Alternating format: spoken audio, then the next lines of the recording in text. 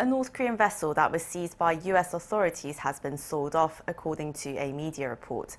Voice of America cited an unnamed government official from the US Marshals Service, which has custody of the vessel. The official said the ship had been sold through an auction earlier this month and that the buyer and the price would not be revealed.